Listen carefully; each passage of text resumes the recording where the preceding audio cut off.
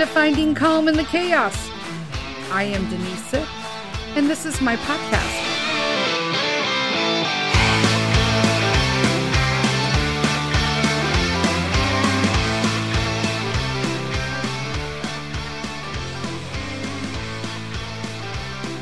Hello, everybody. Happy Thursday. Surprise. The podcast that brings you the reality of life that Mr. Sith worked late and he couldn't put the video together or the audio editing. So I just redid it because stuff happened. And now it's like super current because it's Wednesday night and I got a new one. I got new stuff on. This is even better. I am welcome, by the way, to Finding Calm in the Chaos. I am Denise Sith, and most likely during my podcast, you will hear my dogs fighting. There you go. We don't even care anymore. So the name of this episode is Silencer, because for those of you who haven't listened before, this is your first time listener. I've been on this journey of just some self-awareness, self-discovery, self-healing. And one of the things that I used to do all the time that is extremely unhealthy is go into extreme rage moments. Like I could make people, I could cut you down and make you cry just by my words. And it's just from growing up in a dysfunctional family. When words do whatever. There, Buster says hi to everybody. How about that? Okay, so I was just talking about how telling Peter that I literally got through 1 minute and 32 seconds of this video before I had to pause it, or this audio before I had to pause it to let a dog out or do shit. It's absolutely ridiculous. Anyway, yes, I can swear because I have decided I'm not using sponsors, as I've mentioned before, for November and December because I'm not really liking who they're telling me. I don't agree with the corporations, or I don't agree with the products. And so I'm not just going to sponsor anybody. So I've decided for the holidays, my gift to you is no sponsors, just me rambling straight through. Anyway, the name of this episode is Silencer. And I think sometimes, I think sometimes in situations, you need to address things. And sometimes you need to address it firmly, but with kindness. And I also think that sometimes there are situations where you need to address and tell the person what the fuck is up, because it's just a situation that is dangerous or is just completely idiotic or could have put people at risk, and you need to be told. I'll never understand the mentality behind people.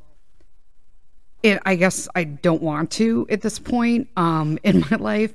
I'll never understand how people will do things and not understand how their actions affect other people. And then their complete disregard of their actions affecting other people is just, it's a bullshit. And I'm pretty much over it. 54 years, this is where you get. You're all it, right? Gen X, don't give a fuck. Here I am, take it or leave it, fuck around and find out generation. I'm just done. I'm done with the world and everybody just being jerks. Anyway, so now I'm going to have Peter wave me down. Did you finish dinner? Yes. Okay, say hi, everybody. Hello, everybody. So I don't know if he'll show up, but there you go. There's a little thing from Peter there. Just so you know, I was this special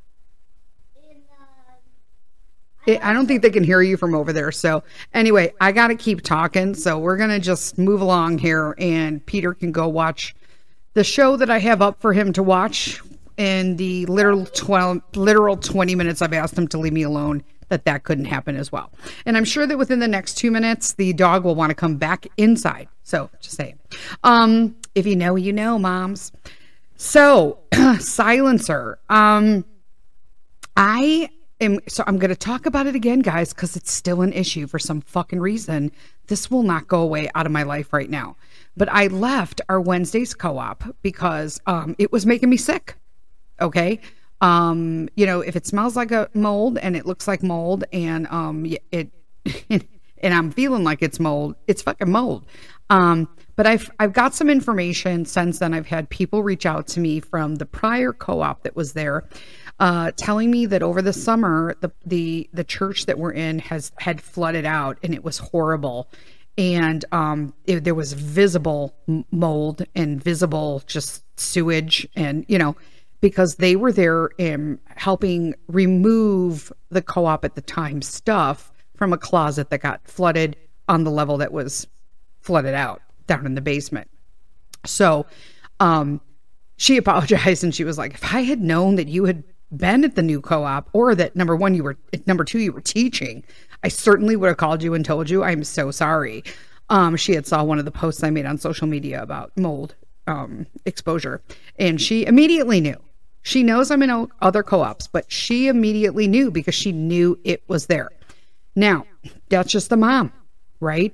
The whole reason behind this second co-op coming in on Wednesday, taking kind of over what the old co-op dissolved, because they put all their kids into private school. But there was an issue with that leadership having a lack of transparency. And one of the things that this co-op leadership bitched about, essentially, was that they could put together a co-op that was way better than that. And they've done an excellent job.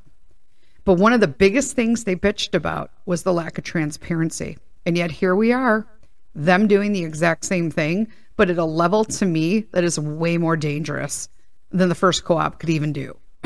I mean, it's like, I don't understand anymore. And so there isn't any allegedly, it's whatever. It's just, I'm not naming anybody. I'm not naming the church. I'm not going to tell anybody. So if you send me a message and you're local and you want to know, I'm not going to tell you. Okay, it is what it is. So what I will tell you is that I can openly talk about the facts that pertain to me. Okay, because this is, I unfortunately believe I have to elevate this little. Normally, I was actually going to go to the church today to drop off some of the equipment for the kiddos because the classes were dropped, right? I dropped out of the co-op due to the mold exposure, the complete smell, the septic system backing up. It's just an unhealthy building to be in. When you walk in, you instantly feel this stagnant air and stench. So I didn't go. I was just not feeling it, and I was super busy today, and I wasn't going to go. I'm glad I didn't, because I had multiple parents again, reach out to me stating that they said they were going to test for mold today. And I thought, oh, okay, so they're going to cancel co-op. And they're like, oh no, they're having co-op. And I'm like, wait a minute, you can't have like a mold, you can't have the mold guy go in there and do all his testing while people are there. That seems like a little, I don't know, absurd, right? I mean, would you want to be in a building that was being tested for mold in front of your eyes and then bring all your kids as well? It just seems so insane to me. That said, the original email that I sent out 2 weeks ago today has yet to be answered by the board at this co-op. Not only did they feel it wasn't necessary to answer any of my concerns, or at least be like, sorry this happened to you, like we wish you luck and sorry you're leaving the co-op. Not only did they dismiss me as a parent, they dismissed me as a teacher. And I'm going to go out on a limb here saying that I've had pretty much every parent come to me saying their kid loved my class. And they posted that they were looking for a cooking teacher, which is interesting because if you have a suspect of mold in your facility and you have no access to refrigeration or anything, I think that maybe you would probably want to put a full disclosure that whoever is going to be cooking this class is either going to be cooking out of a microwave, like some basic shit, or that they're going to have to bring everything, including your own refrigeration. I don't care that they're looking for another teacher. It was just the complete dismissal. To me, it's disappointing that they can do that. But also, there's that smart Denise and that little wise ass cracker Denise and that tough ass Chicago girl Denise deep inside who's like, you know what? I'm smelling something fucking funny here. I'm smelling that they're going to fucking wind up saying that, my lupus or she's sick or whatever. I'm making shit up. And I just didn't want to do it anymore. which I didn't. And I actually had parents reach out to me stating that I could cook in their home with the class. And I was like, that means everything to me, but I'm really in a detox right now, so I can't do that. And I need to like get all of this out of my system first, right? And so it's so boggling to me. So I was just going to dismiss it and let it go, right? So I was just like, put the guns away, Denise, not worth freaking about, just let it go. Then the moms kept calling. And all the information coming in that, you know, they want moms to go downstairs and smell the rooms. And I'm like, wait, what? What the fuck is that about? Could you imagine being at your kid's school and somebody suspected mold and they asked you to come in and fucking smell it? I can't right now. Like, you can't even make this shit up, guys. All right. Then I found out that the mold remediator was coming, right? Well, not. So apparently it's the handyman friend of one of the board members. And here's me immediately. Why the fuck would you have your friend come in as a handyman if they're not an actual mold person, right? Who does this for a living with all of the proper tools and machinery for the testing? And basically open yourself up for fucking liability. That just blew my mind. There's the risk manager talking, right? Like, wait, what the fuck? That's on the church. That's not on you. That's on the fucking church. Why would you do that? You just opened a whole fucking can of liability. To me, that is the most insane and ludicrous thing anybody could ever fucking do. Now, wait for me. Wait for it. The mold guy apparently just looked around the building, pulled back some carpeting, and said he couldn't, quote unquote, see any mold. I got nothing, guys. I got nothing. Because here's my situation. How does somebody as a fucking human being, how does somebody as a mom, and I don't mean anything against regular moms, public school moms, you know, any kind of Christian-based schools, academy schools, whatever, okay, big block schools. A homeschool mom. We tend to lean a little bit more holistic, but to have homeschool moms dismiss this like it's fucking nothing is so just outrageous to me. It's infuriating. And that's when I'm like, you know, sometimes maybe you could just bring out the smaller guns and not the great big guns, and just put a silencer on it and come in like quiet with the shit. Because this to me is mind-blowing. I'm sorry, but I've not heard from my original email. So I'm chatting with you guys like this is a coffee talk, but it also, there is a lesson in it here, because if I go to that church, I'm pretty sure that I'm going to fucking trigger, snap, and throat punch somebody. Because to me, this is wildly flagrant disregard for people's health. It's just flagrant disregard. And for me, the only way somebody could have that kind of flagrant disregard over the health of children and people who are autoimmune compromised is greed. Greed or pride. And both of those are unacceptable. So I opted to forego the throat punch, pat myself on the back. But I have agreed that I'm going to take out the silencer, and I am going to start rocking the fucking boat, but it's going to be silent. And here's what I think I'm going to do. I'm going to send an email to the board once again and express my disappointment that after 2 weeks of me sending that not only had I been sick in the facility, but there was a suspected mold thing in the facility, and that I had concerns. Not only did I not get an answer as a parent or a teacher, they removed me from the family group and didn't say anything.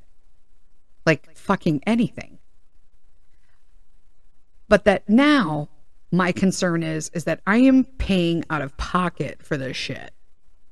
And since you brought it upon yourself to bring some mold guy who you know, because some friend's going to fucking take a look at mold because he's a contractor or something. I'm sorry, but a contractor is not a mold remediator, period.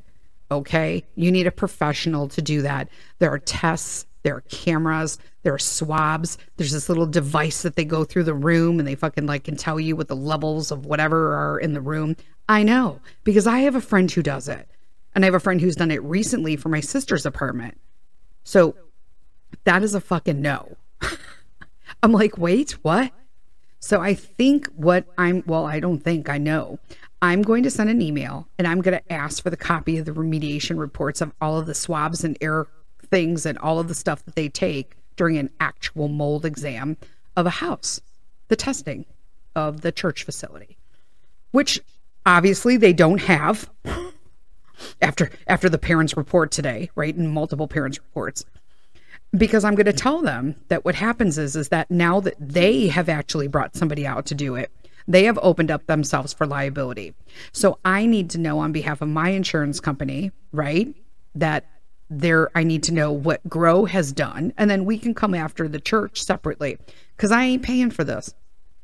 Maybe that will light a fucking fire under somebody's ass on how important and how dangerous the situation is. I will never understand how people will discount other people's health for ego, pride, and greed. We have an entire government who does that. We really don't fucking need homeschool co-op moms doing that. You know what I'm saying? I think it's pretty much bullshit. And, you want to know that the church does the same thing, but I know just from being through a couple churches in homeschool co-ops, they're out for the buck. They don't really give a shit. I'm going to be honest with you. It is what it is. You need to find a brand new church that is like totally into community stuff, that kind of thing, but these older churches, Catholic, Lutheran, sorry, not sorry, they don't give a shit. Our last church was perfect, but they raised our rent because they saw the money machine. They saw how many people were coming in. They actually had a K-2 school there. They couldn't even get enough people to run a school year. And here we are using all their rooms as a homeschool co-op once a week. And you know what? They got money hungry and we wound up leaving. So there's that. So yeah, I guess the lesson today is that, for me at least, was that you don't really have to come in guns blazing, right? And just firing off like a fucking Rambo moment. If you know, you know. And I'm realizing there are some people who might even not know who fucking Rambo is. Anyway, if it's not Rambo, Google it. That's what it's for. But sometimes it's okay to come in locked and loaded with a silencer and let people know that you mean business. Because this isn't just about me. I have a bunch of confused parents contacting me because I'll be honest, I'm the only one who had the fucking balls to just pick their fucking kid up and walk out and said, nope, this is just the suspecting of it is a fucking no for me. But there are people there that somehow feel obligated or ashamed or for whatever reason can't say anything. Perhaps it's financial, right? Because these people have huge deposits they took from us to cover the rent and the insurance. Well, they're probably going to need the insurance now. But secondly, if there's mold detected, which I know there's mold there, if an actual mold guy goes there, an actual company that does the proper testing, it's going to test positive for mold. I would bet my life on it. I am 99.999999% sure there's fucking mold in that building. And if you that's on the church. So you could just go back to them and get your entire fucking deposit back for your lease that you did there and just return it to the families.